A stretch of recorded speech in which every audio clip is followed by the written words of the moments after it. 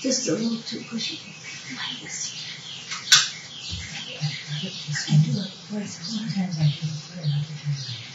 Well, it goes down instead of you. I know. I gotta hold that here, and I keep forgetting how to do that.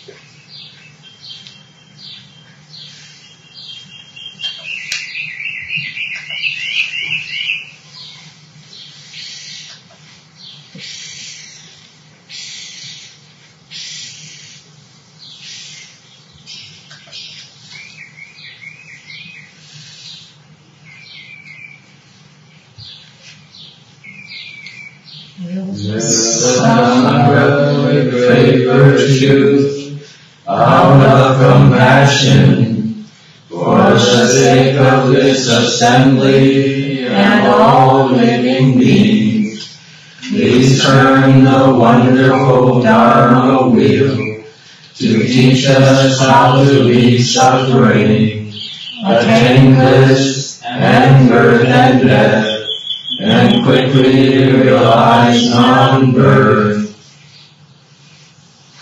Well, Vietnamese, right? So we skip the Vietnamese. Vietnamese at all. The French got here, so it doesn't count. Homage to the blessed, noble, and perfectly enlightened one.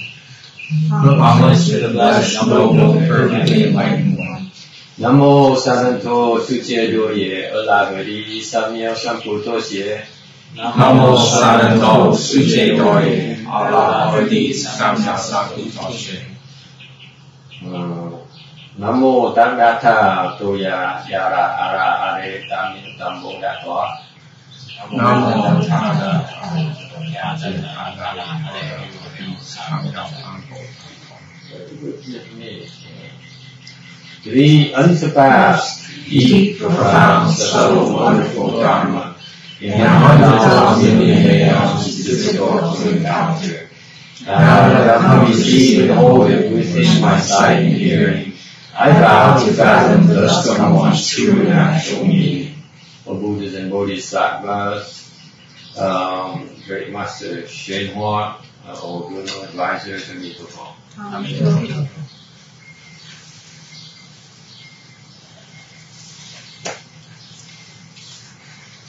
do you feel, High-Tech? You're regular. What's going on? What do you mean?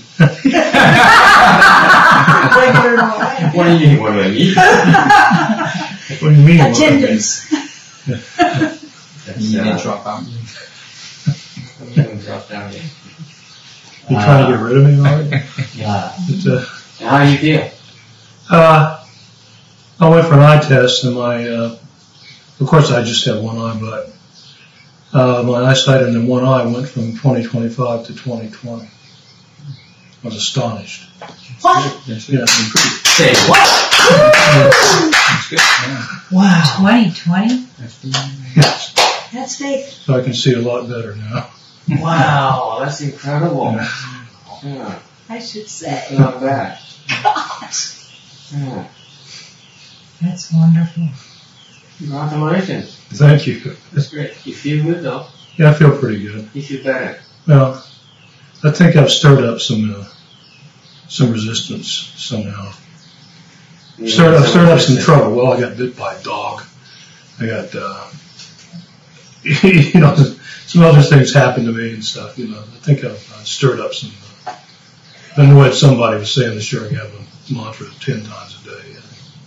10 times a day. At least, yeah. Yeah. But, From memory, right? yeah. So Hey guys, this guy can recite it from memory. You think you're a superior cultivator, think again.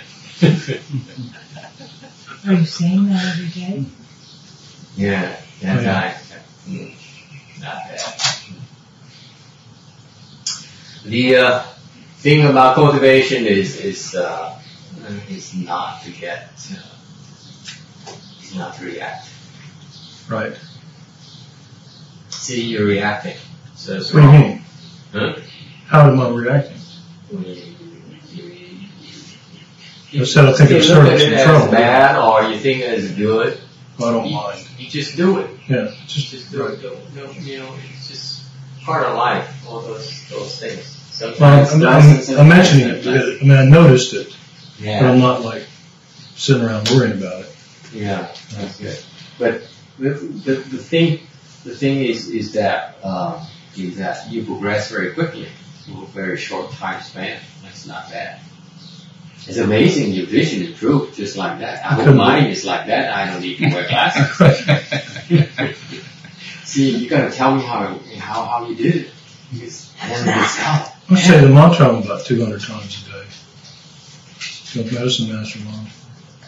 200 times? Yeah, that's not You that. don't even bother counting the beats I'm giving you? I count them, but I count them once to make sure I did it. Right, and then I just do it throughout the How day. do you know it's 200? Well, because it must be at least 200 because I do it all day long. How long does it take you? 5 minutes? To do it 100 times? Yeah. Takes me like 20 minutes. It's slow. Slow? Should do it faster? No, never mind. It's alright. Are we online? I mean, is it okay to gal or are we, people Nobody calls. see Yeah. who disappear? We're talking about the medicine master mantra. Yeah. The 108? It takes me about 20 minutes. 20 minutes for 108. How many seconds is that So per? it takes me half an hour for It this. takes me about 40 minutes. 40 minutes? 30 to 40 minutes. It all depends how much. Yeah. Don't worry about speed. Speed is never important. When I was doing it at Long Beach Monastery, it took me about split seconds to do one. That's how fast I was. To do one? Think about it. Just relax. That's it. So when I was doing beats, it was going like speed of light. It was still too slow. So I stopped using beats because I want to count because it's too slow. If counting slows me down. But that was because back then I was misguided. I thought I went for speed because no one else could. I was the fastest guy. Very, very fast. And that was wrong. It's not about speed, it's about concentration. After a long time I realized that I began to understand it's really concentration, it's not speed. Speed is only an expedient for you to concentrate. There's never an end goal.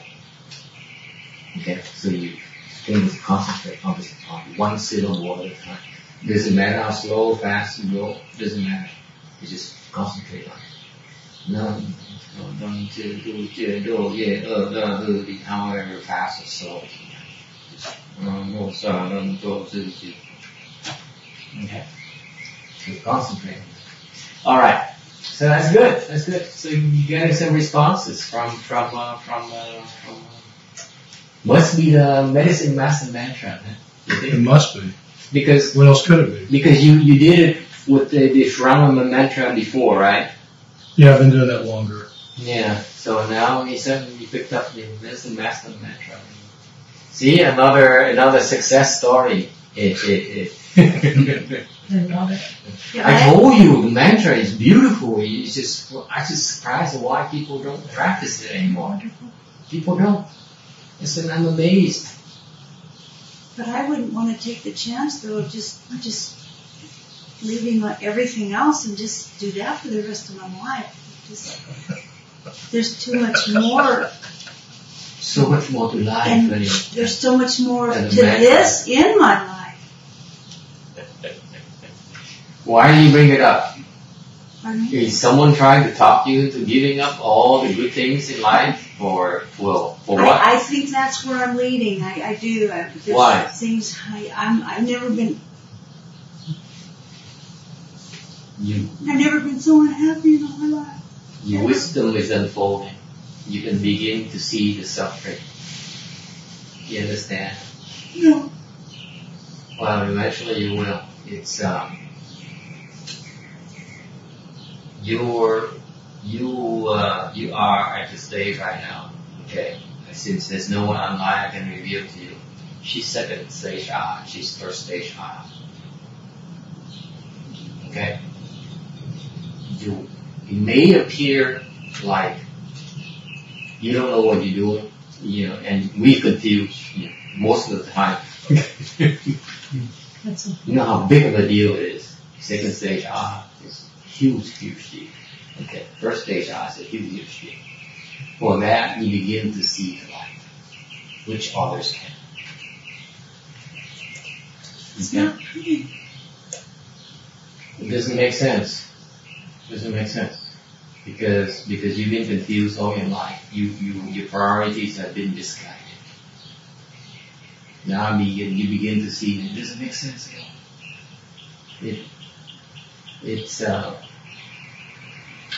all. That's wisdom. Begin to see the truth.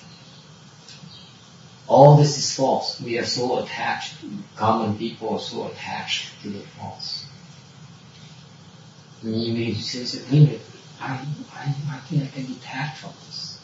This is not as important as it used to be for me. Am I correct or not? Absolutely. Okay. So that's wisdom. You have a choice though. You see, in your work, you still have a choice. You say, I still can go, I can still straddle, I can go this way, I can choose to be in one side and choose to be the other side. Before you choose to be in the worldly side. That's because that's the only world you know. That's your world. Now you have a chance to be exposed to something else. It's called the beginning of transcendental wisdom. Okay? So your attainment is huge, it's humongous. And for that you're able to begin to see the false. Until you see the false, folks, you can't let go. You can't let go of it. Because everything is so real to you. Because that's what you can see, that's what you can feel, this is what you can experience. Okay? This is how your world is constructed. That's why in Hinayana, once you reach the first stage art, it's such a huge deal. You become a sage. They don't call them a sage for nothing.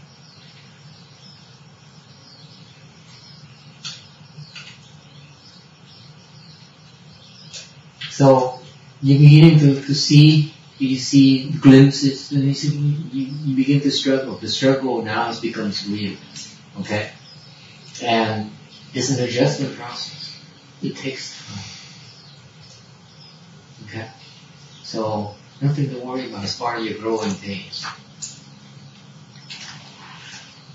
You begin to see that you used to be so confused. You used to be so misguided. You used to be so... And you asked me, okay, what's so great about it? The rest of them, they don't know what we're talking about. so you have to feel for them. Oh my God, they have no clues. That's how important it is.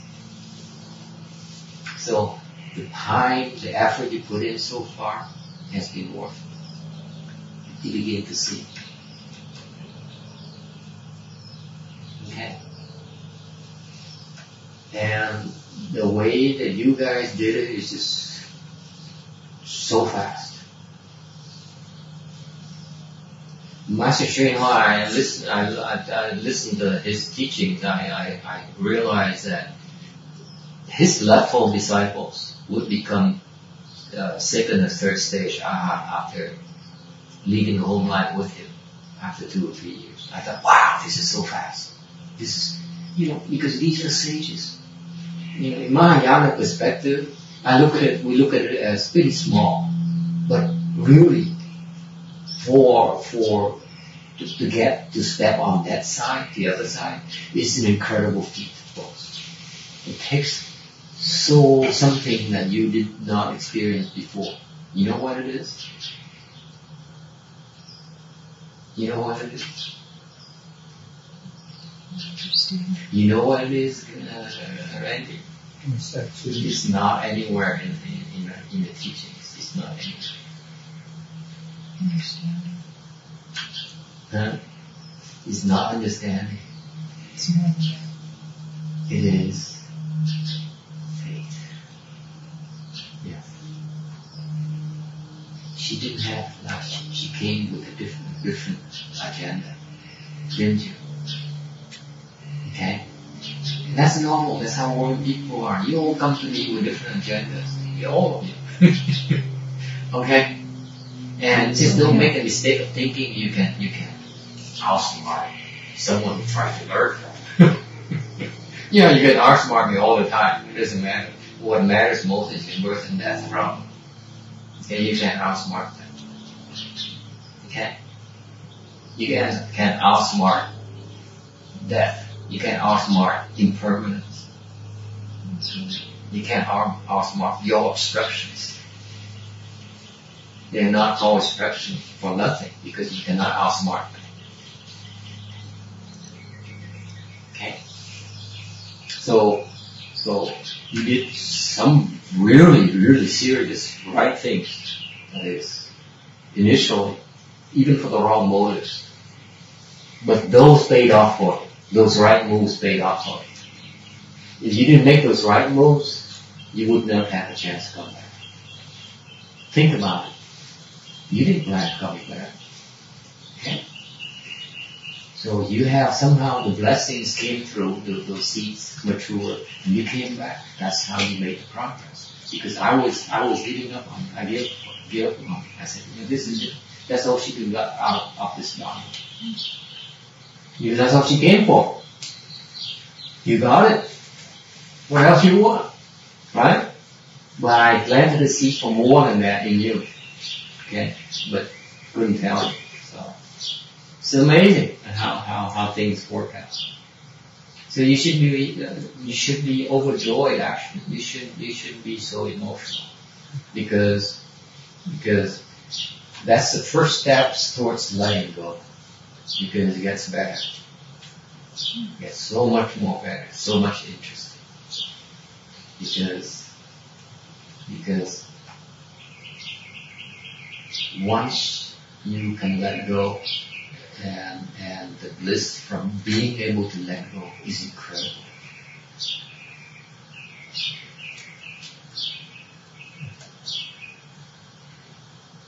Okay. By the way, you made it to second dhyana. Big deal. You came here. It's a big deal. Because most people get stuck a long time. Came here first dhyana already. With a very short time frame, you made it to second dhyana, which is pretty fast. And you somehow faith is not a problem with you, which is fascinating. So it has to be from prior cultivation. Because no one ever taught it. Right? You just read a lot of books. You read. That's it. That's right. So what? So did Randy. He read a lot too. He read about 20 years. For 20 years. Everything Master Trainer was books. He came at 0. You know that? He came at 0. 2.5 years ago. Anyway, so it's interesting. Cultivation. You never know. You just keep going. Keep going and whenever those mature, they mature. You don't worry about it. You can't worry about it. Just because I spent time explaining to you about blessings and so on, and so you shouldn't be sitting there and well, oh, I need to praise the Lord, I need more blessings. No. It's only meant for you to understand. Once you make past it, I can look back and you know how you got there because of your blessings. But you can't say, let me get that kind of blessing to make sure next time I do it, it happens again. It's false thinking. If that's the case, I wouldn't bother explaining to you. Okay. So it's amazing because this year here I was planning on transmitting this medicine master Dharma to the Vietnamese.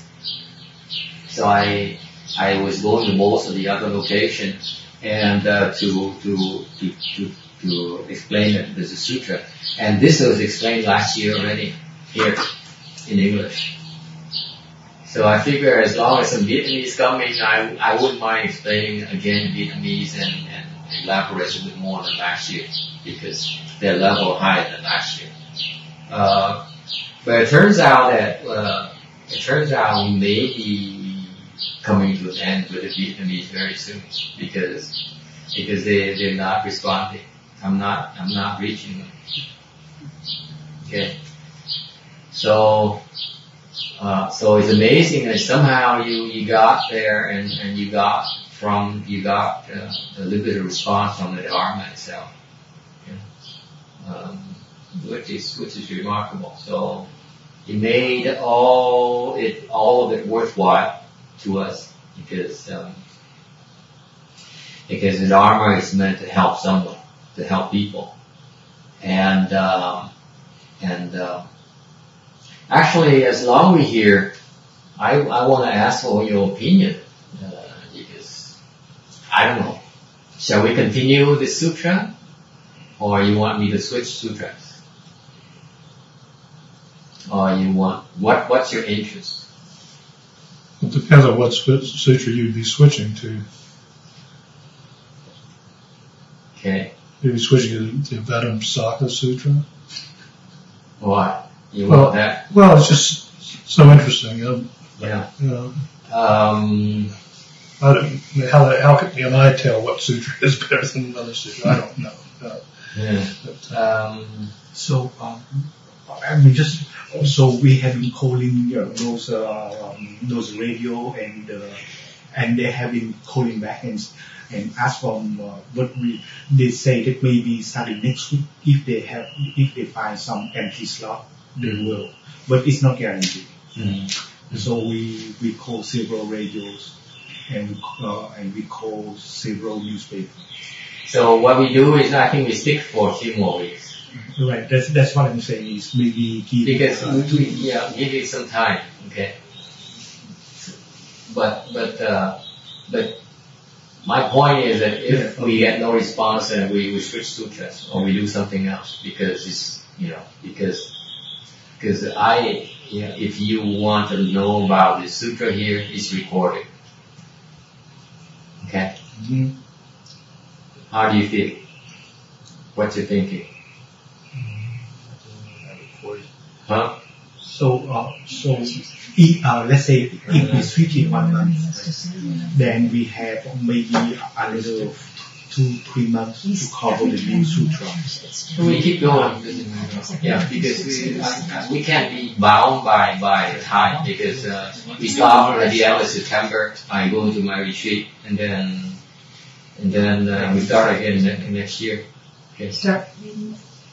Master, I only want to say one thing about if you do keep doing medicine, Master.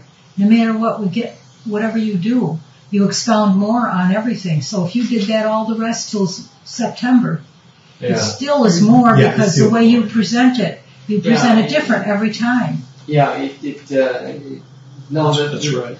And that's the way I feel like if everybody else wants to move on, that's fine, but I just think whatever you do with it is fine. But you haven't heard the option yet. I know, but you'll give me more options next year. See, somebody suggested the Flower Adornment Sutra, but I'm not going to explain it yet. It's too premature. I'm not sure about that sutra. I know, still premature. I'm not ready. Personally, I'm not ready for that sutra yet. I need a few more years. Sure. Yeah, because I want to see some. Sure, and do a few more things before I explain that, because it's very important sutra. I need to explain that. But I'm not ready yet. No. How about the Vajra? Vajra is a good choice. Vajra is probably my choice for the next sutra. I've been prepared for that until I got sidetracked by all these things. Vajra Sutra is very important because I was planning on explaining the Vajra Sutra, which explains about emptiness. What's the Vajra Sutra in Chinese? Jingang. Jingang. Is one of the most popular sutras in Mahayana. It's widely studied and copied by the externalists as well, because they steal those concepts from that sutra. For example, the externalist concept of emptiness is a subset of the Vajra's teaching. That's why they all come back to it and refer to it. See, if you want to understand emptiness, you have to investigate the Vajra Sutra. So it's a very important sutra. Okay, so I was planning on explaining that after we done all these sutras. That's the next sutra. So how long does that take for that sutra? How long does it take? I don't know. Probably not as long as the Earth Door Sutra, because Earth Door Sutra we going into more details than I was planning. Because it's those details are important, because it hadn't been explained yet in English.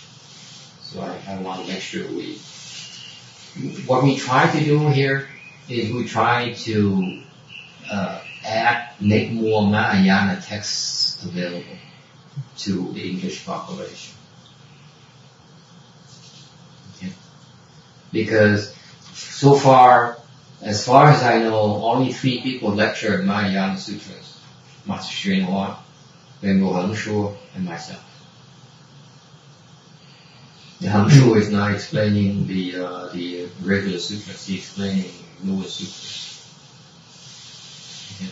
So what I try to do is present the mainstream Mahayana text from different perspectives, so that we add into the knowledge, the English knowledge database. Okay. The unfortunate thing is that it's only in MP3 format. It's not available in text format, because text is very time consuming, right, Janice? Yes. It just like takes forever to transcribe it. And sometime down the future, we need to transcribe it, because most people would prefer the text format than MP3. Okay. So, but at least right now, my focus is on explaining sutras, because that's what I do. I don't want to invest time in transcribing and that kind of thing, because that's not what I'm supposed to do. My time should be is better spent on investing on adding to the knowledge base in Mahayana in English. Okay, it will be more productive in my time. Okay, because right now, Master Srinivas has left a huge, good chunk of the knowledge, and I'm hoping to add more to it. Okay, I'm surprised that his disciples have not, his Hung disciples have not lecturing on these sutras because they contain very important principles.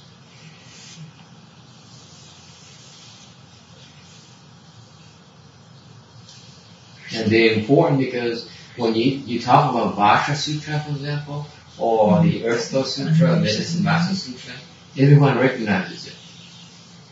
Whereas Hong Chu is explained like the Jin Guang Sutra, which is Golden Light Sutra right now. It's not as well known. Okay, so he's adding more stuff, but it's not the mainstream text of Mahayana.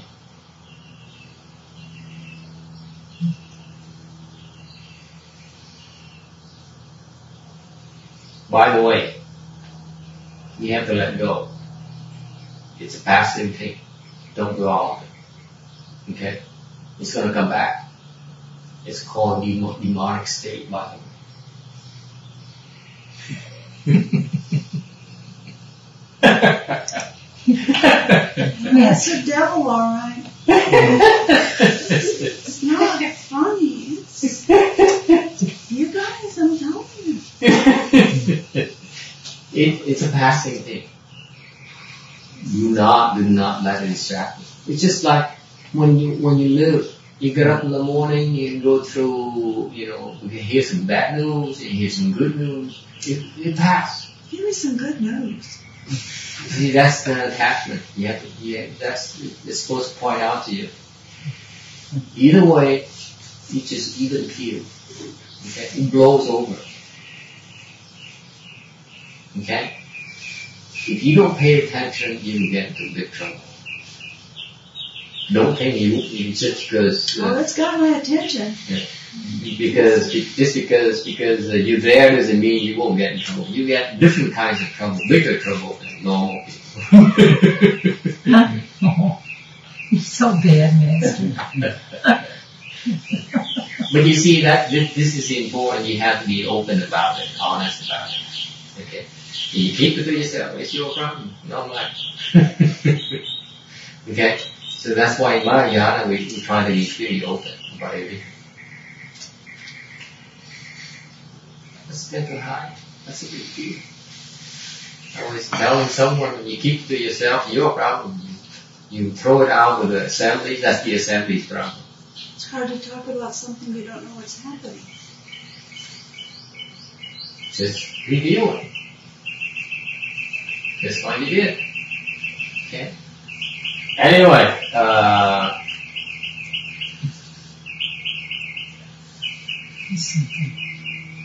Master, is it okay we finish the sutra because I'd like to get to the end since we already started the matter somewhere? Sure, we could finish it. Yeah. It's easier for me. I have more time to do the rest of it. Okay, sure. That's one option. And for me last year, I had no idea. I got a lot more this year. Last year I was just... Each year we learn more and more. So apparently, so after this I do the Vajra Sutra. How's that? Cool. Is it okay with you, Danny, or? Oh yeah. If you've got a lot of time in your hands, we could always add another day. Well, everybody else will want that. That is slave driving. Randy does have Monday and Tuesdays off. Yeah, it's on the Noyo Day. Okay, so anyway, so we can do this, we can finish it, and then, but in terms of going to Mosa, we can go there for another month or so, and then after that we can come back here, because if they're not coming, I'm not going to throw my money away. Because this, we're doing just fine here, right? Yes. Yes. So it's no we're reason going to go there, and you guys get all worked up and then. So we're going there in June, in other words. Huh? We're going there in June, because next week is the last of May. Yeah, she go there next week, and then a few more weeks, and see what happens.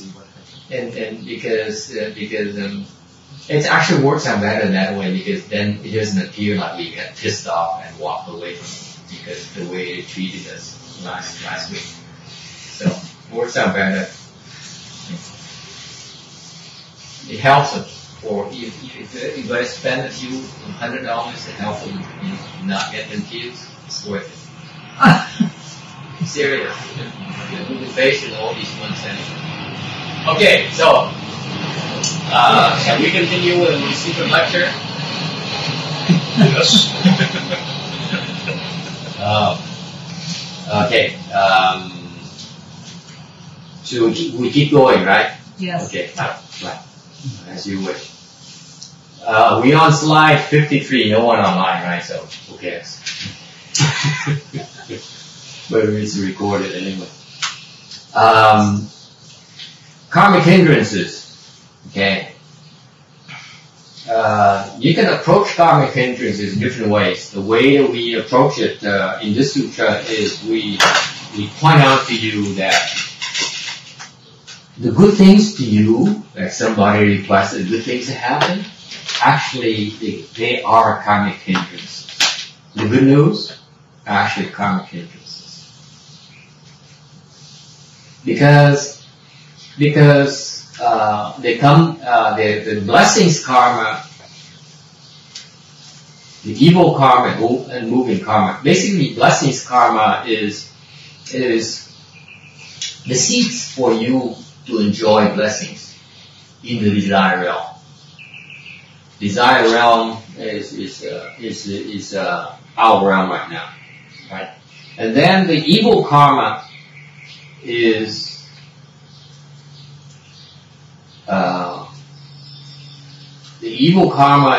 for cause you to fall. Okay, those are hindrances. And the unmoving karma is for you to be born in the upper two realm of the triple realm. So, in other words, what people consider to be blessings are actually your hindrances. Why is that? Because you get attached. Take up all your time and attention. There's no need to cultivate. You're enjoying yourself. You're having so much fun. If you don't have any It's power, working! You don't change success, folks. Yeah. You do not change success.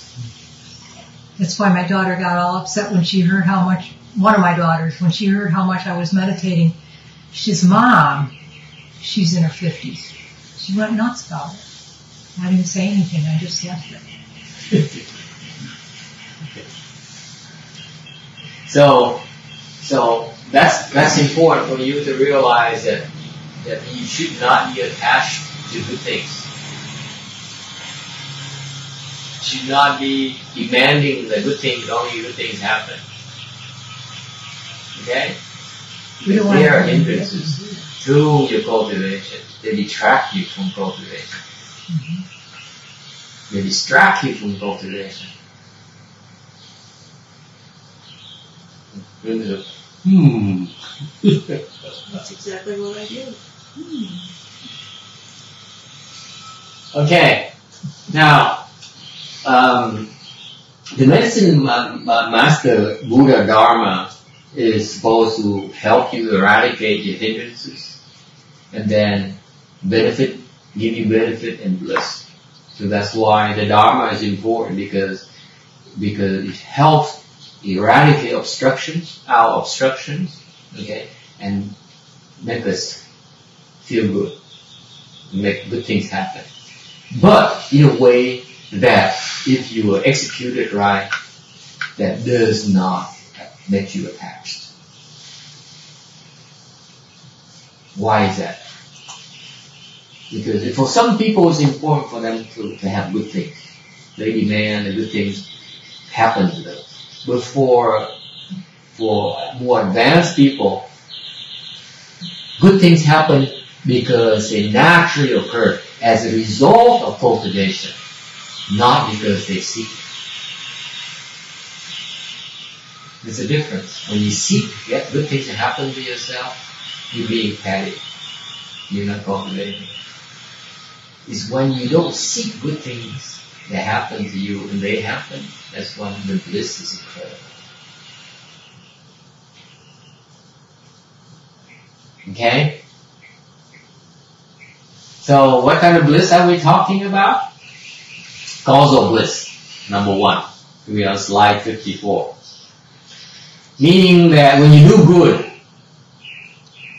then good things happen to you. You have blessings that you can enjoy. When you do good, when you help others, okay, so that they get the benefit from your action, from your help, then you're creating blessings for you to enjoy those blessings, those type of blessings in the future, manifold. Alright? So that's causal bliss. Feeling bliss. Okay. Now, causal bliss is what common people shoot for. They go and they cultivate like text. They cultivate because he wants to have bliss down the road. Right? At least get rid of his obstructions and have more bliss in your life. And that's worldly pursuits. Now, if you go and transcend worldly pursuits, then you go into something called feeling bliss. Okay? Where it's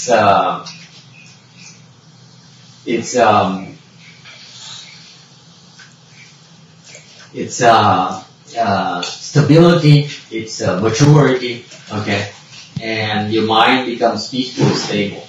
Meaning you have less ups and downs. Okay. The third kind of thing, which is very, very good, is you end the feeling skandha bliss. You see, the feeling bliss is that we all living beings are attached to feeling good, aren't we? We're very attached to it. Okay?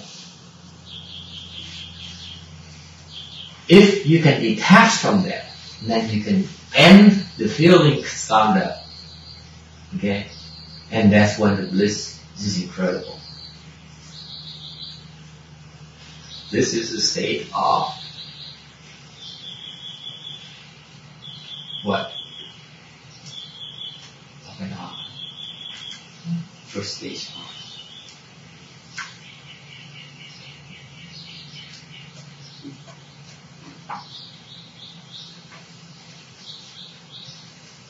You can detach.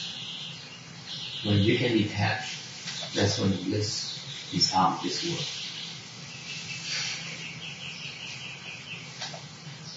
It's nothing that you experienced before.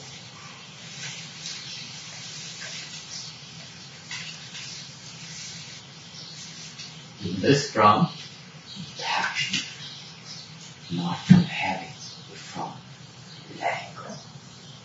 Being able to let go, which you could not before. Before you could not let go of that attachment to feeling good thoughts. You cannot let go.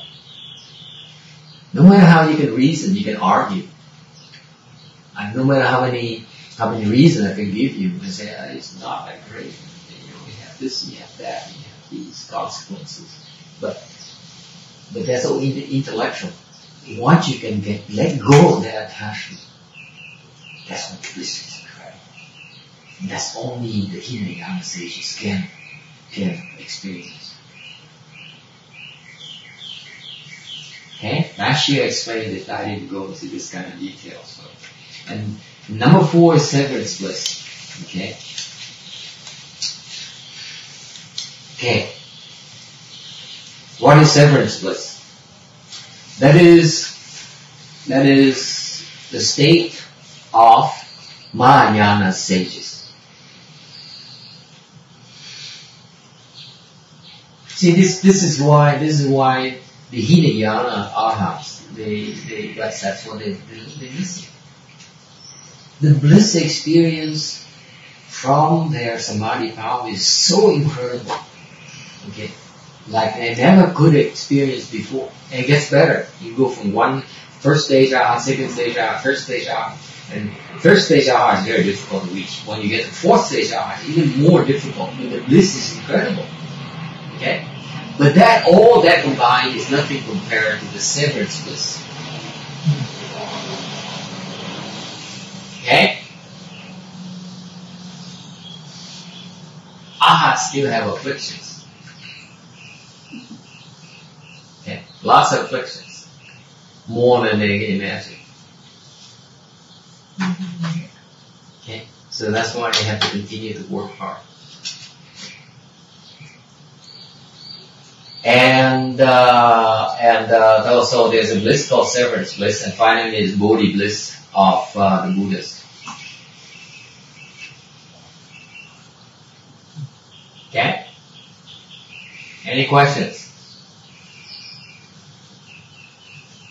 Severance bliss, is that the stage of a bodhisattva?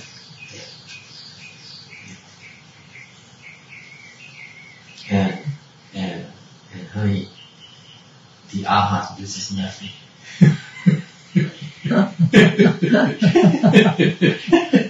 I love it. It's no big deal. That's why they're looking at you guys. Oh, you guys are worked up about what? This is it. Now the eyes look at the mortals. And, oh, you guys are so. You're so bad, Master. Questions? Okay. Sutra text 55, slide 55. The Buddha then praised the pure youth Manjushri. Good indeed, Manjushri. Out of great compassion, you should now request that I speak about the Buddha's names and merit and virtues of their past vows. For the sake of rescue of sentient beings who are bounded by karmic obstacles, and for bringing benefit, peace, and should be bliss.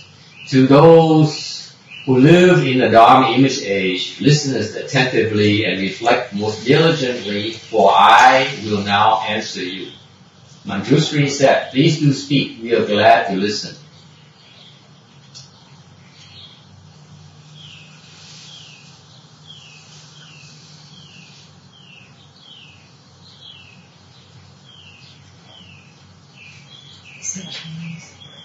Love, okay.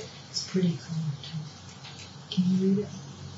Okay, the English text is wrong here. Should be joy here, should be changed. I'm on slide 55. Should change joy to bliss, because that's the more accurate term. We're making small changes here and there to better reflect, to make it more accurate.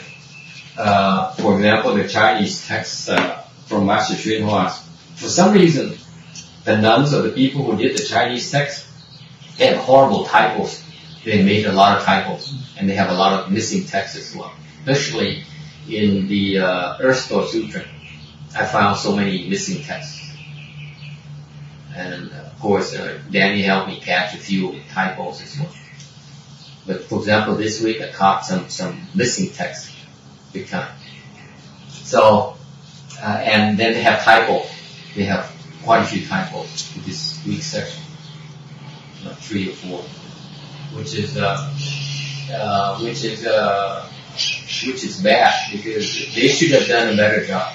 The Chinese Master Xunhua, that Chinese disciple, did not do a good job transcribing. Okay, it's not right. So I'm going to skip the Vietnamese to save time. Okay, please. There's no Vietnamese here. Maybe we'll do French next time. Okay. We are slide 58.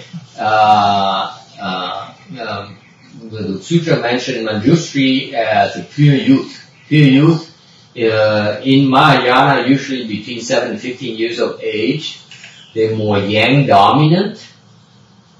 Okay? The inner light is still brilliant, and there are few afflictions. The important thing here is that they are not defiled by the environment yet. Okay? They don't discriminate that much yet. See, we go to school, we learn to discriminate and analyze. Okay? That's where it goes downhill for us. I love you. We're able to make a living, we're able to fit in society, but we're losing our wisdom light. Okay? So cultivation reverses that process. Okay? The thing about pure youth is that basically what does it mean, pure youth? No sex. Okay? Why is it? And this is where the unpopular part of the Sutra lectures, or my lectures, or my Dharma talks is that sex is a bad one. Very bad one. It kills you. It kills you. Anytime you have sex, you're closer to death.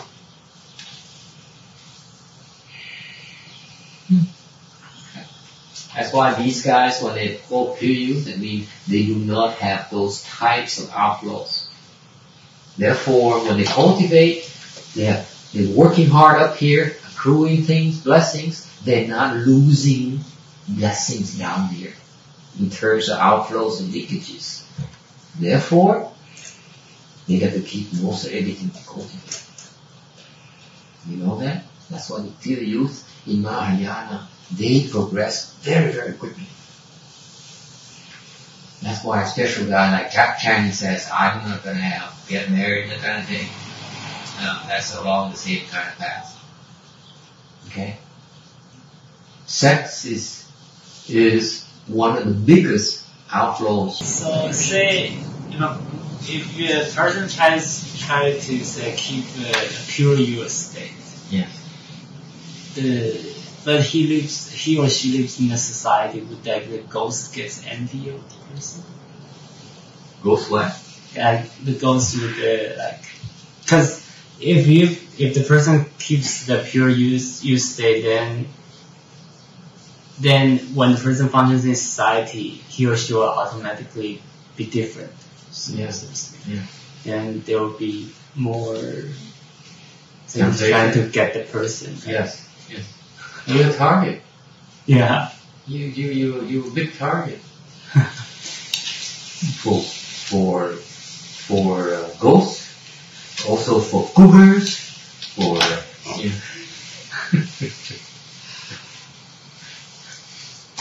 So it's very hard to stay pure youth. Very, very, very hard. You need a lot of help, a lot of protection. Yeah. Because the temptation comes in so many forms. Okay? Remember, when you're normal people, you're attached to feeling good. Okay? And sexual intercourse is one of the most powerful way of feeling good.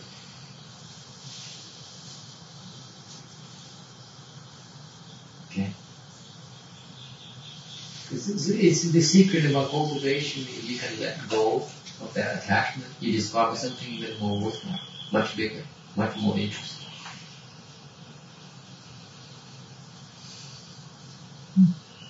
You say that's in the Avatamsaka Sutra, that's the biggest obstruction to getting off the wheel, the sexual desire. That's how we wire. Yeah, but that's it. That's the major obstruction. If there was two things like sexual desire, nobody would wake up. In the Sutra 42 section, it says that the Buddha explains that sexual desire is the number one obstruction to us attaining sagehood. Alright? And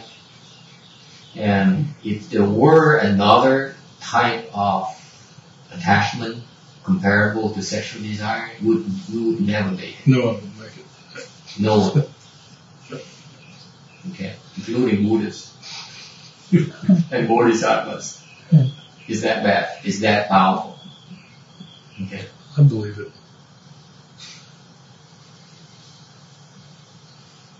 On the other hand,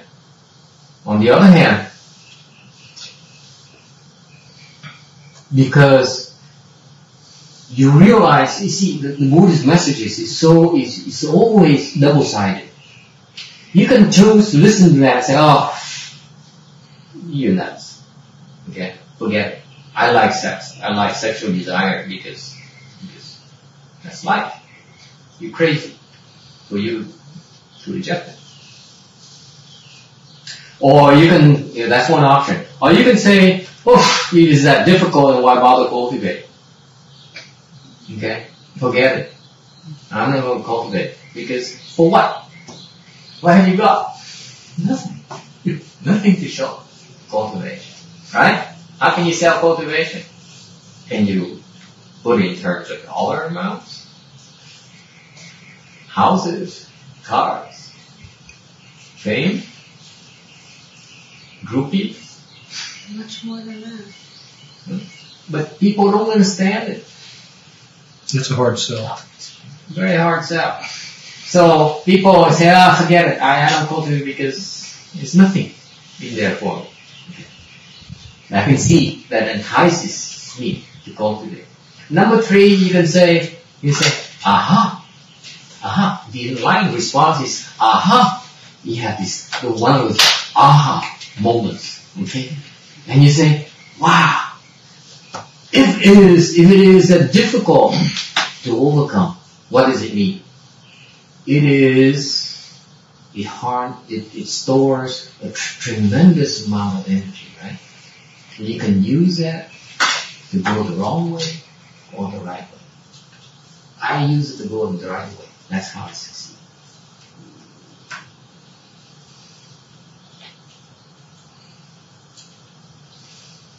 You got it? See the secret? That's the Buddha's secret message. He says, it's so overwhelmingly powerful of an enemy against your cultivation. Right? And the smart one says, let me use it towards cultivation. Let me funnel that energy into cultivation. And that's why you get all the power. Instead of wasting it. And that's Mahayana wisdom.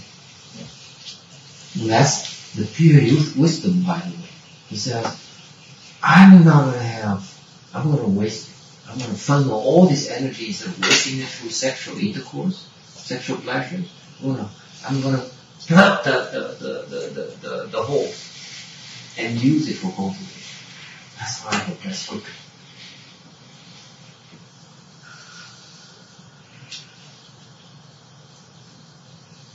Questions, comments?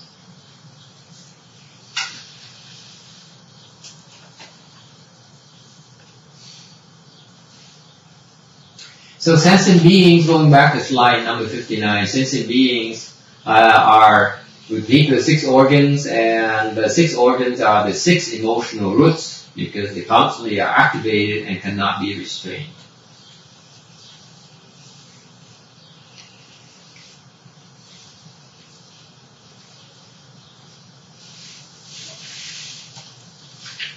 They are constantly activated. Our sense organs are constantly activated and cannot be restrained because we indulge ourselves. We reserve the right to indulge ourselves. So we allow ourselves to be constantly agitated. We relinquish control, self-control.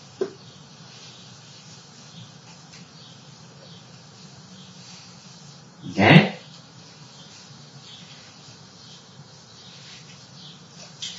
In terms of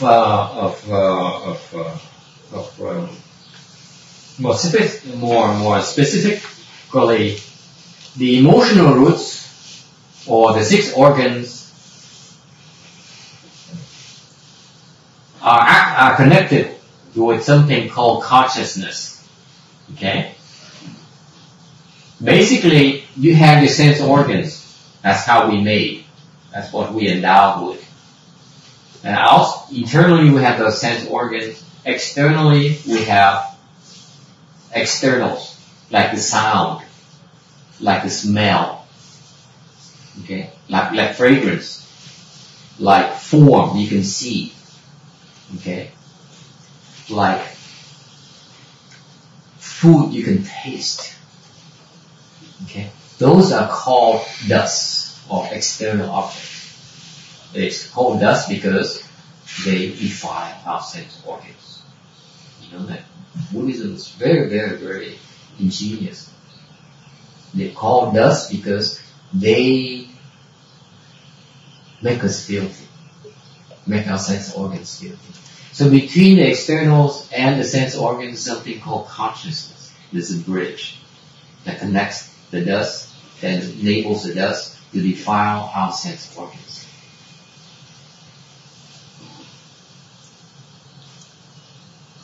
Okay, so that thing is called consciousness.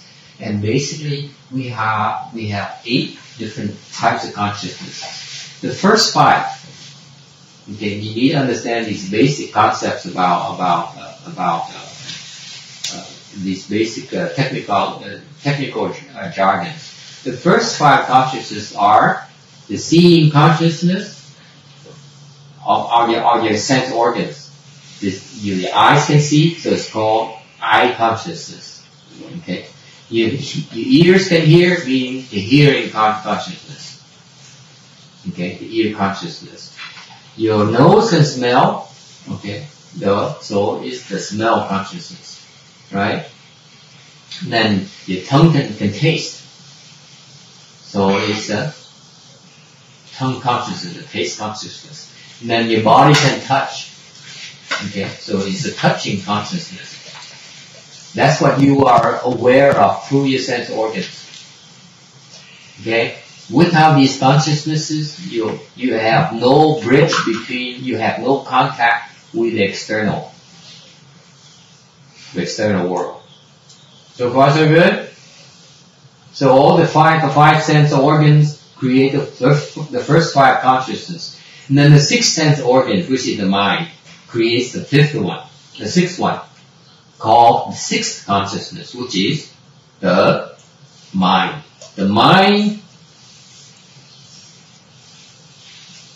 attaches to dharmas, or externals.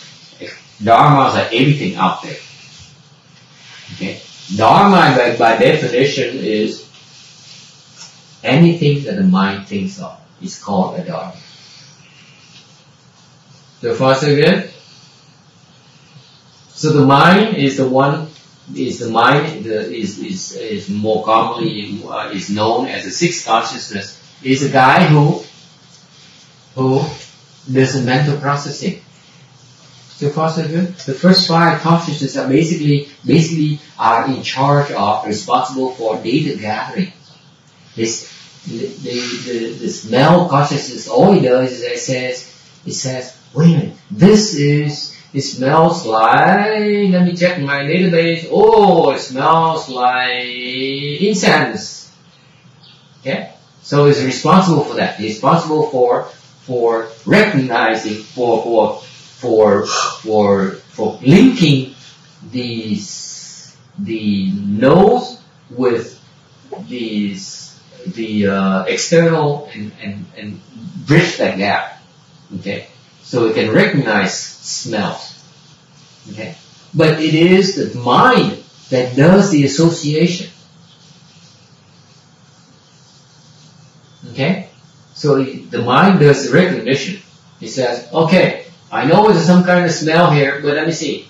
It's incense. So it's the function of the 6th consciousness. So far, so good. So the first 5 consciousnesses are basically stupid. They're basically data mining. And then the 6th consciousness is the guy that collates them and makes sense out of them and does the recognition. It's also the guy who does the discrimination. So far, so good. It's very important for you to understand this consciousness, because that's how we operate. This is our operating system. This is our Windows. This is our Mac OS. So far, so good. The 7th one, the 7th consciousness is called mana consciousness, or more commonly called as the defiled consciousness, or the self, the ego. Now, he is a bad dude. She is a bad dude. Yeah. Okay. That's what the trouble is. That's what all the trouble is. because beyond the seventh consciousness is something called the eighth consciousness we talked about briefly this morning. That is the store of consciousness. That is like our hard drive. It has everything. Everything that we ever did in the past is stored right there. You never lose anything. The hard drive never crashes. Never ever crashes. Never runs out of capacity. This is the coolest human technology that you can conceive of in terms of hard drive designs. Okay? SSD. SSD. Beyond SSD. Beyond SSD. Okay? Self-sustained. Human technology comes nowhere close. Okay? So, I like that. the eighth consciousness is a guy that's unended, infinite. It stores everything that ever happened. That goes throughout. All the karmas you create are stored in the eighth consciousness. That's why it's called the store of consciousness. Okay? Very important for you to understand these eight consciousnesses, the eight different consciousnesses, because they're fundamental block of knowledge. Okay, so far you have the first six, the eight, then the seven. The first five actually go through number six. Okay, got that? The first five needs to go through six to do processing, to do recognition. Then six then works with number 8 through 7. So far so good? Because if number 6, the conscious mind says, let me see, is that like incense? Or is that Chanel number 5? Or is that poison? Or is it has to do what? Do a search. Right? It has to go and retrieve information from storage, which is the 8th consciousness. So far so good? That's when the 6th consciousness does a retrieve. It says, search. Let's search a hard drive. Okay, let's search our memory banks. So far so good? So it does an access of the 8th consciousness. And then, who does the processing? Number 7 is the guy, he is the intermediary. He says, okay, fine, 6, you do your processing. 8 has the storage. But number 7 is the guy who does the bus, the wiring. So far so good? That's how we function. Only trouble is that number 7 is more than simply the bus. It also distorts. It massages it. This is why we call ego. Ego says, I don't like this.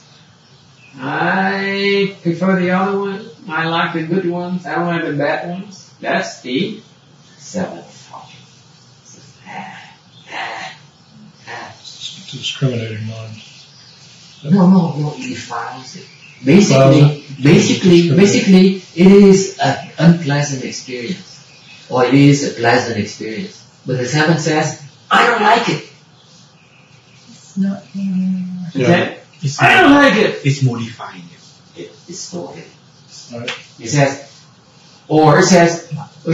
basically like, it hurts. The legs hurt so much. Okay? Yeah.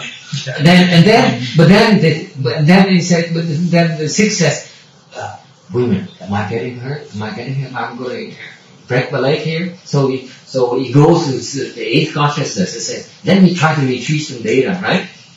Right? You see, let me check my hard drive and my memory bank and see if I am in any kind of trouble.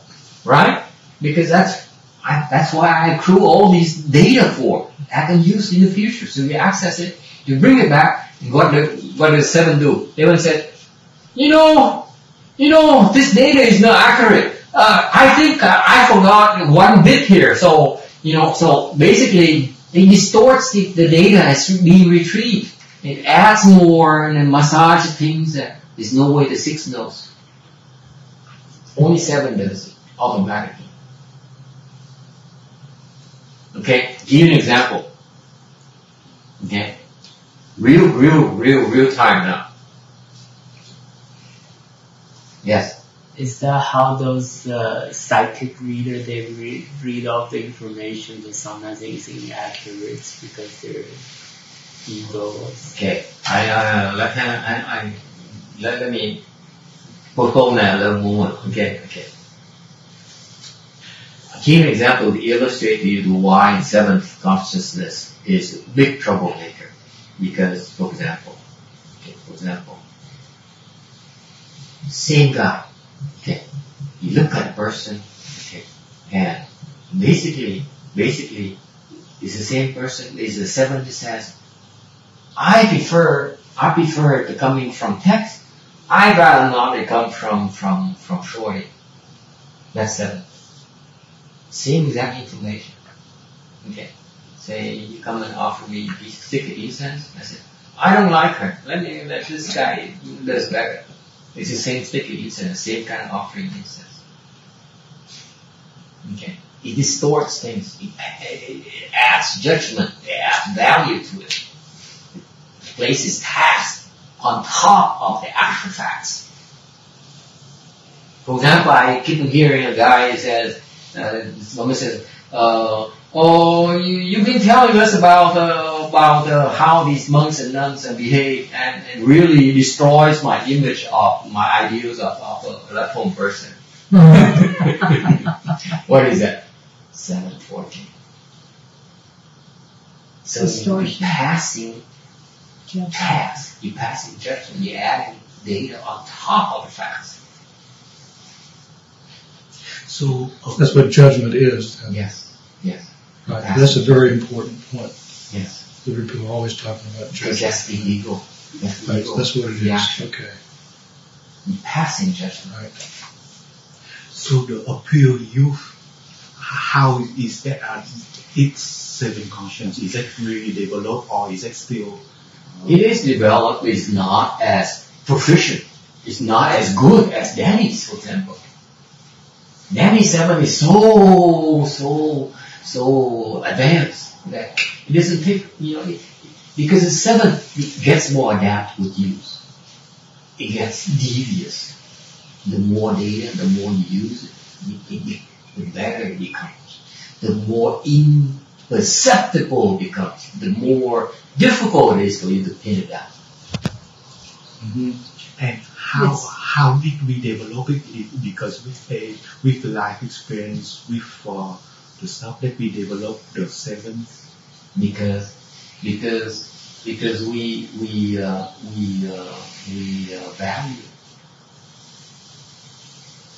Because we value judgment.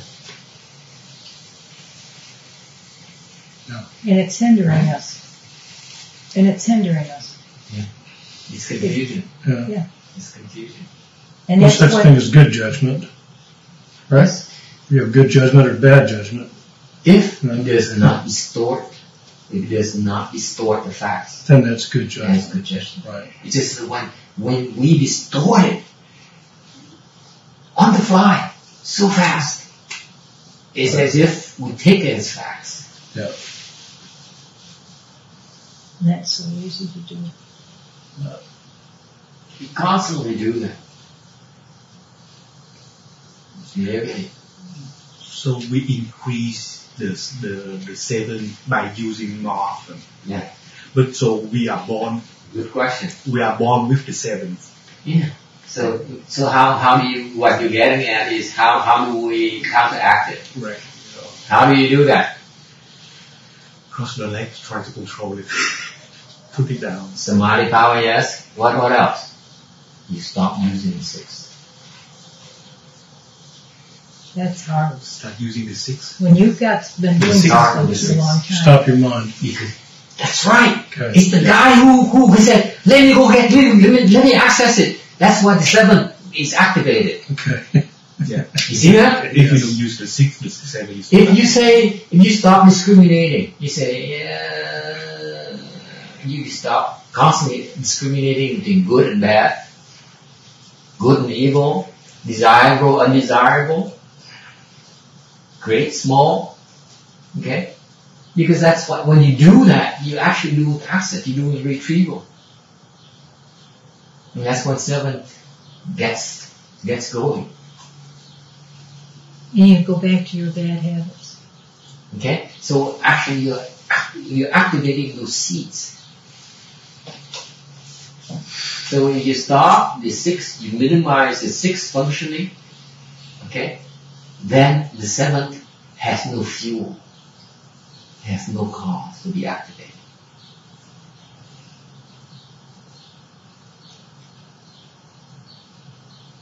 And the point of doing that is what? To get to the 8th or to get to Clarity of mind. Okay.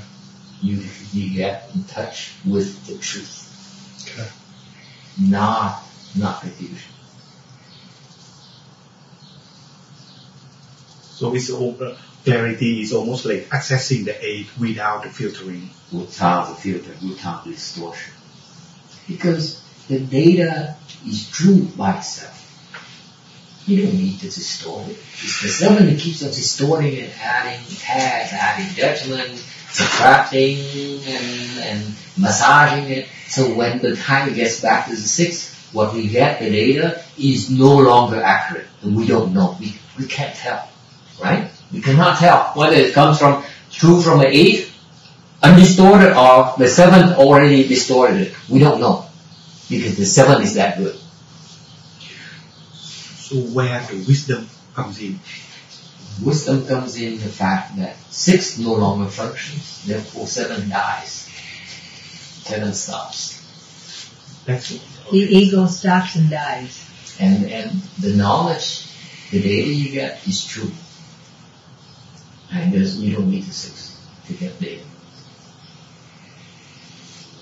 You see, we are confused in thinking that we need to depend on our conscious mind, our thinking mind. We don't. There's something called better than the 6th mind. What is it called? Who knows? You all know that. You all know it already. I know what it is. What? What is better than the 6th? The Buddha nature. Okay. Which is the 8th. Right? No, 8th is confusion. Right. 8th is confusion. When you turn 8th into the great mirror wisdom, okay, it becomes wisdom when you cultivate. Basically, your Buddha nature knows already. Okay? It's just that it doesn't get a chance. It's the 6 and the 7 that keeps on restoring everything. It's one layer on top of whatever you know already. And the 6 seizes it and intercepts it and says, hey, I got it, trust me. I know what I'm doing. And you believe it. That's how we function. So the knowledge, is that in the 6 or is that in the 7? 6. That's the guided recognition. Cognition. Okay? But ultimately, the 8th consciousness is the basis of all the others. Yes. So you stop the 6, does the pain go away? You stop the 6, does it go away? Uh-huh.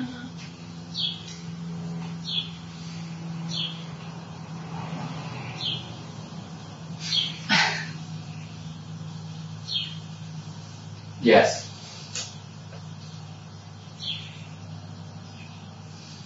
Yes. Because we are cutting the sensorial that goes in. Shutting it out. It goes in, but it doesn't. The 6 is not acting on it, so we don't feel it. But on the other hand, look at it this way. Okay. If I were, let's say, to teach you how to shut it off, okay, what am I teaching you? The easy way out. The easy way out. What is the easy way out? Avoiding. Avoidance. Avoidance. Right? I'm teaching you to deal with it.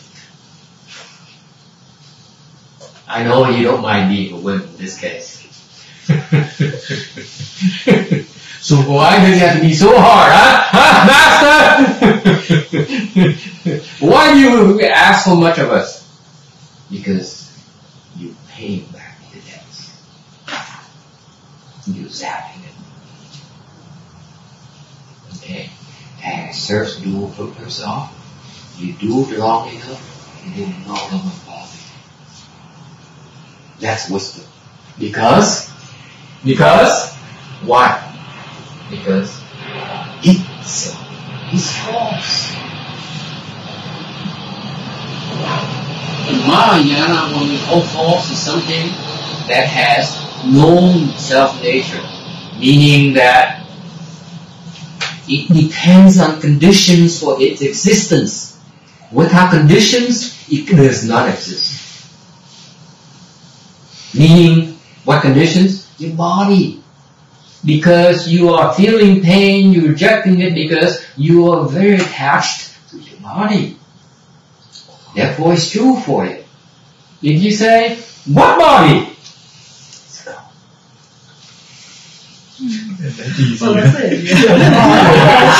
It's gone. I don't know about that. Well, the body. Because you did not do what I just said. When you say, what body, you don't believe it. You only repeated my words, but you do not believe it. That's why it's still there. That's interesting. Janice, you believe me? It's gone right away. See? Doesn't believe me. Master, I'm telling you.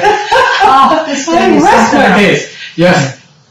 This is something Because else. sometimes it's like there's a force that prevents you from believing. Because you don't believe yet. Because you said, what you're saying, you may know what you're talking about. I give you that. But I have a hard time believing that. It's two different things. You may know about it, but I don't believe it.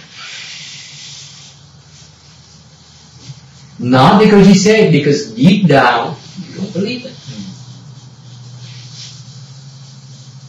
See, that's a real test, my dear. This is If Freud. you really believe me, This is Freud. then it goes away, right? You know? You don't believe me, Ego, you know? no matter what you tell me, it's still there.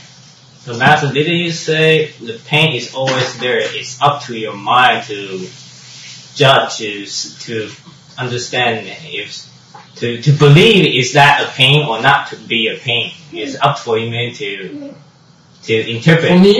For me, I figure out a way to opt out of the pain, but I don't use it. Long time ago.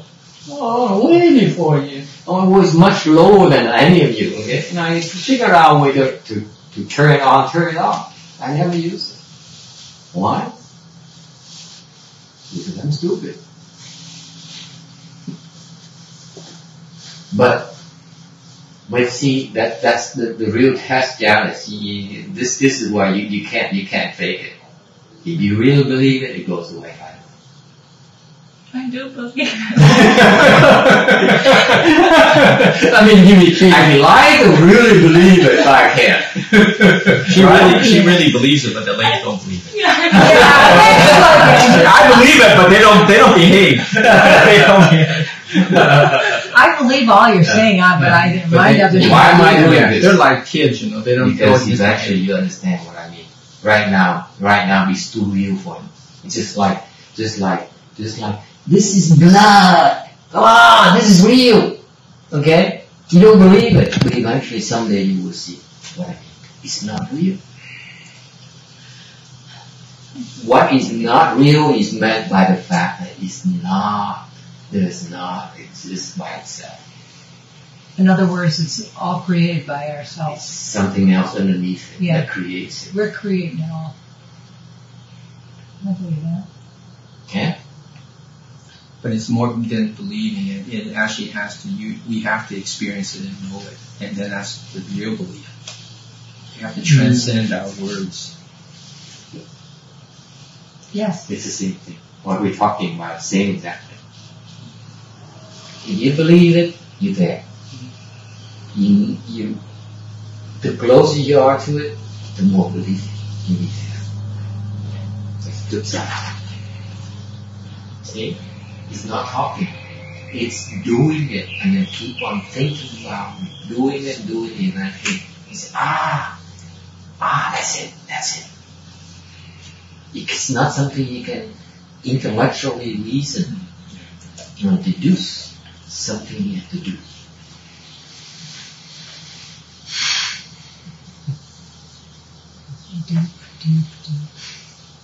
Okay? So far so good? Any questions? Okay. Yes. Now, some of your life starts flashing before your eyes. Yes. In the case of you're about to die. Yes. Which has happened to me a couple of times. I didn't die, but I was about to. Yes. My life flashed before my eyes. Yes. So that's like accessing the eighth consciousness. Right. Okay. It's just like it flashes so fast. Oh yeah. It's like seeing a movie that a 2-hour movie in like 10 seconds. Right? Yeah, just very quick, but not that fast. But it was fast enough. But that's how fast your mind is. Yeah. That's how fast your sixth consciousness is. Yeah. That's what you're capable of doing. That's real. It's not imagination. Right. That's how fast we are. You see why I told you earlier this morning that I could do this mantra very fast, even faster than I can move my fingers, because our mind is that fast. That's true. It is. I say that, but you don't believe me, do you? That's my say. Yes. So anyway, retrieval. I hopefully will like a side skirt issue a little about your question, but basically there's those people who can do palm readers or externalists who are some spiritual powers. Okay, they can know by your past and so on. Basically, they're able to access the eighth consciousness. There's a ghost. Some of them use ghosts that can access your eighth consciousness. And they tell. Really? That's what they do. Not spirits, but ghosts? Yeah, those spirits. Spirits are the good guys, ghosts are the bad guys. Same thing. Same difference. I think the spirits might be most wrong. Go. You see, let's talk about the real stuff, the real life stuff, like the leg pains. Okay? If I'll tell you the illustrated fact about knowledge versus faith. Okay? If I tell you right now that the leg pains is not true, it's not true. You don't believe me. But I know you don't believe me because it still hurts like crazy. So what do? If you really don't believe me, you stop. You have to cross your legs. Right? But if you had believed me a little bit, what do? You cross a little bit longer. Right? In a little and then you cross a little bit longer the next day. And then a little longer the next day. Guess what happens? Eventually, you overcome it. Right? I hope so. It might take a few decades, but... Yeah, I was going to say another day or two. And then what? And then you begin to see, wait a minute, it's real. And your perspective starts to change. It You improves. You're more clear. You begin to clear your head. And all things happen. That's when faith becomes strong. And 6 and 7 is not as strong. That's right. Then you believe. You begin to say,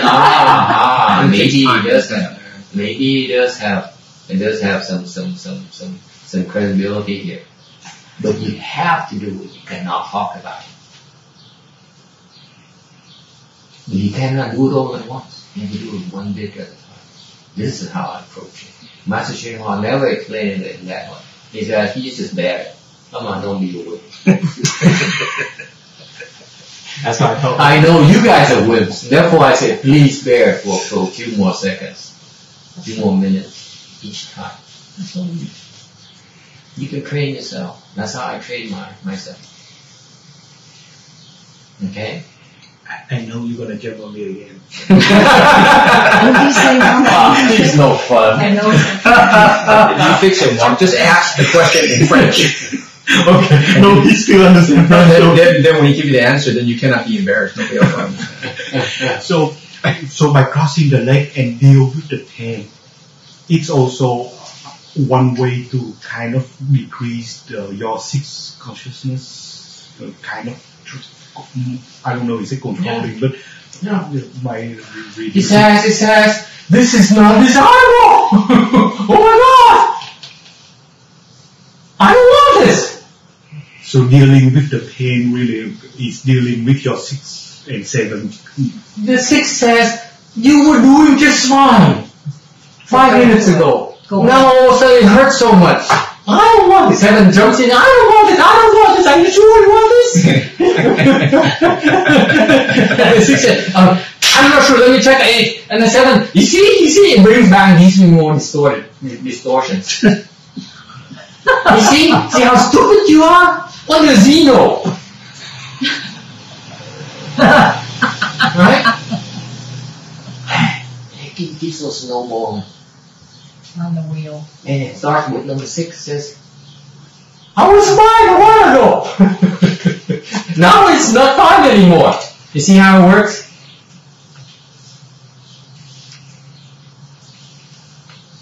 Okay. Is it gentle enough? Okay, any other questions?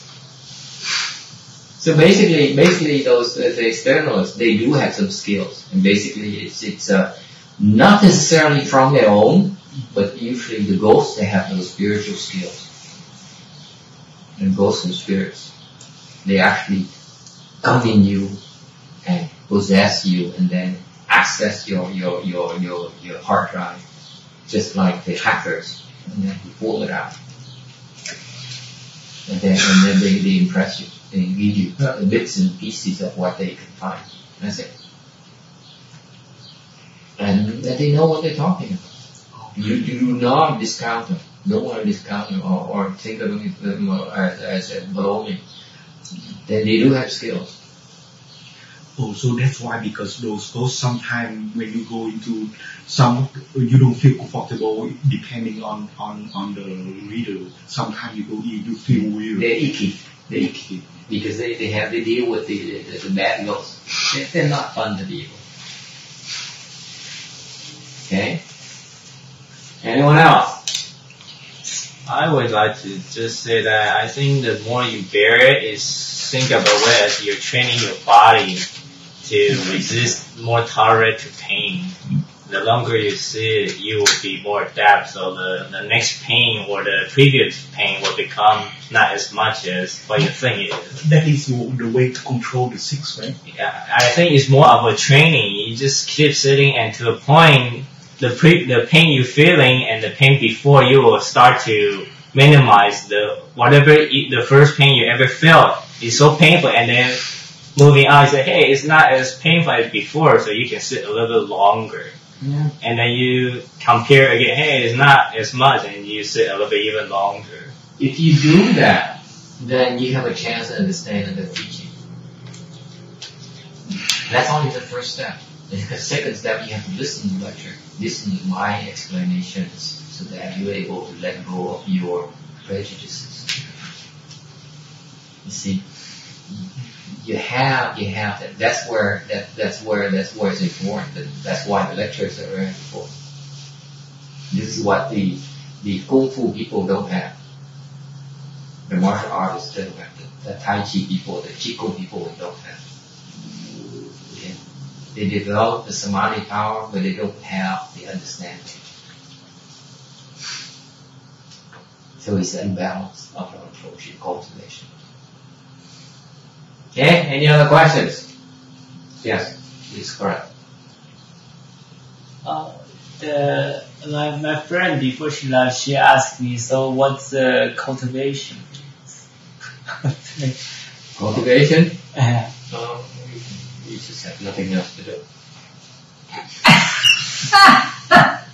Oh no, I think that's a topic that's hard to explain. If you don't really experience it, it's hard to explain what is cultivation. It's a whole lifestyle. I mean, you cannot explain it. But Jimmy, what else are you going to do? Why else is more important? But you know what? You think I'm being facetious? No, I'm not. I'm giving you my personal opinion. Nothing else better to do. Master, with lay people that haven't really gotten into it, if you just tell them that you feel better, you feel more relaxed, you feel, it's just a better, and people will do it for just to do that because some people are Not always. Well, Not always. they won't do it anyway. But if they want to do something, because they need to see the N word. You can't reason. You have to see it. Yeah. You have no need, you can't claim. Because it's way too demanding. In other words, let me put it this way. Depending on your need, I can teach you method of cultivation to help you get to that need. Okay? And you can stop. There's nothing wrong with it. That's why, in other words, Mahayana is very important to determine your need level. Because at all levels, we have different types of different dharmas to teach you. You want to be the gods, I teach you the dharma to be the gods. You want to be an arhat, I teach you, I have a dharma to teach you to be an arhat. You worry about your health, you have dharma to help you deal with your health concerns. Okay? So all your needs, we have answers, we have solutions. It's up to you to decide what to do. No one's going to force it down your throat. Okay? But when you ask me, why do I cultivate? I say, I have nothing else better to do. I don't see anything else that turns me on as much as cultivating. That includes stars, that includes house, it includes women, it includes boys, it includes men, it includes women. Not that I'm not, not that I'm don't think they're important. I'm just saying they're not as important. That's all I'm saying. I'm not refuting your existence. I'm not minimizing the significance of your existence. I'm just saying personally, I went through that half of my life, and I said, nothing to get excited about. This is more fun. When you get to be older, okay, I mean, some of you might reach a stage, it's pretty soon. You look for meaning in life. You need to look for, why did I come here? What am I here for? What am I leaving behind? Okay? Has it been worth it? Okay? Some point in time you have to face that. I faced that, and I said, no, my life wasn't worth it. I was ashamed of my own life, my own existence, my own selfish and self-serving existence. So I tried something else, like this lifestyle, thinking, just like you, I have my personal agenda. I only wanted to learn about Chan. Never mind about enlightenment. Forget it, okay? Enlightenment, yeah, right. Well, I only wanted to learn about meditation. That's all I wanted. Okay. So I had my personal agenda, and I learned. The closer I get, the more I find it's so much more behind it. I got more curious and more curious every day. It hasn't stopped. Because just like you, I need to justify my existence. Is it worth it? Is it worth my time? Is it worth my blood? Is it worth my sweat? Is it worth it? And I find nothing else more interesting to do than this.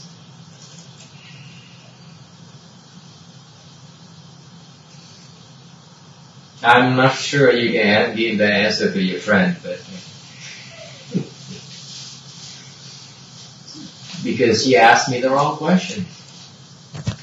she probably meant why should she cultivate? It's a different question altogether. But when you say, why do you cultivate? I said, because there's nothing else better to do. No, she asked for the definition. What is cultivation? For whom? I gave it from my perspective. You have to understand, when you ask a loose question like that, okay, I have the option, because I'm not trying to sell her anything.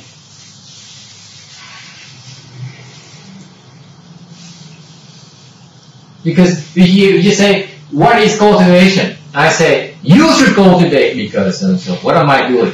I'm forcing it down the throat. Why should I?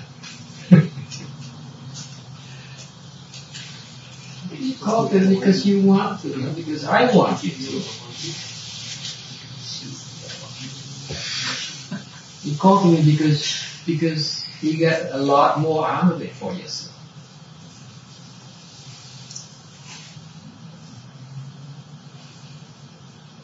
Okay?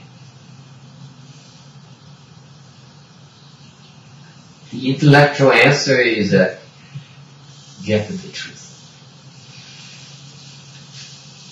The truth. And it's not what you think it is. That truth is not what you think it is.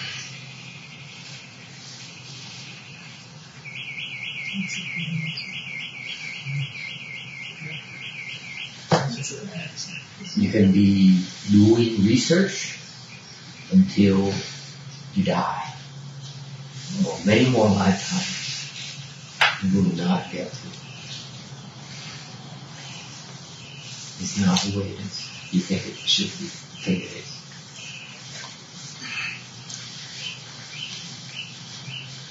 Okay, so how long can you sit? Not for now. Half lotus.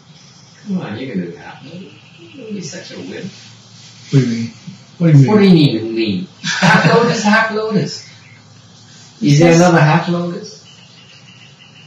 Yeah, like this? Yeah. We can't sit like this very long at all. Who cares?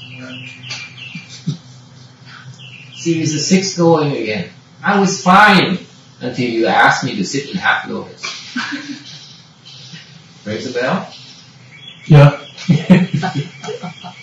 But I still like my 6 now. Yeah, what?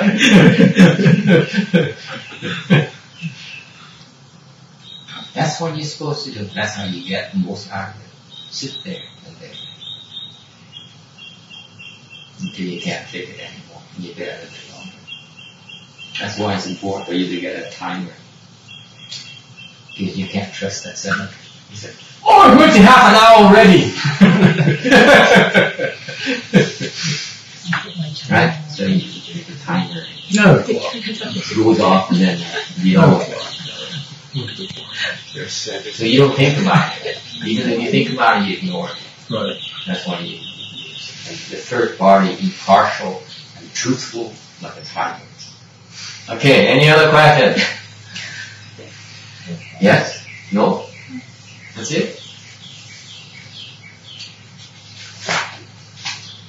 No, okay. Yeah, you asked a question. Thank you. So we're going to the next slide. Okay. Yeah, question. Fire away. It seems like there are more issues with my parents nowadays. So is that related to, say, I'm big cultivating, or it's just part of it? What kind of issues? Can you be specific? What kind of problems are you experiencing? Okay. So, for example, my mom, I think she said she might have like a bone spur on her back or something. Yeah. So sometimes it hurts, so she couldn't eat that well. Right. Yeah. So, Okay. And my dad just continued his trading lifestyle. Yeah, losing monkey's hurt.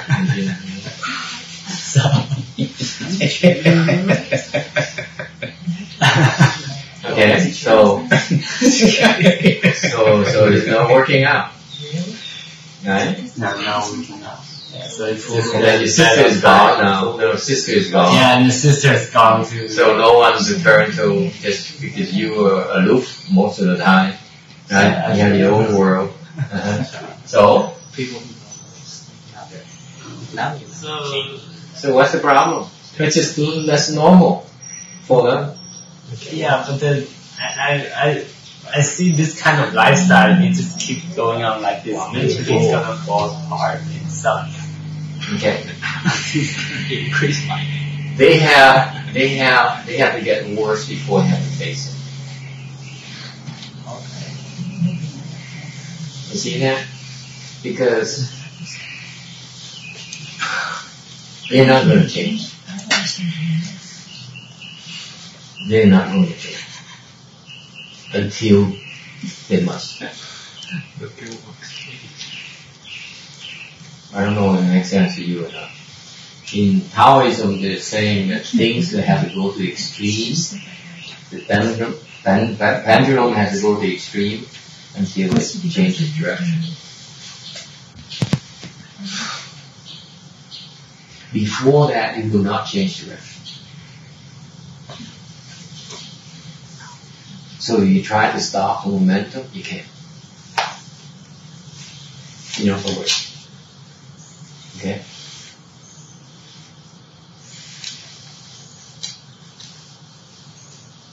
They're committed to all those things that they feel are important. Until something happens that forces them to change the course, they will not make a change.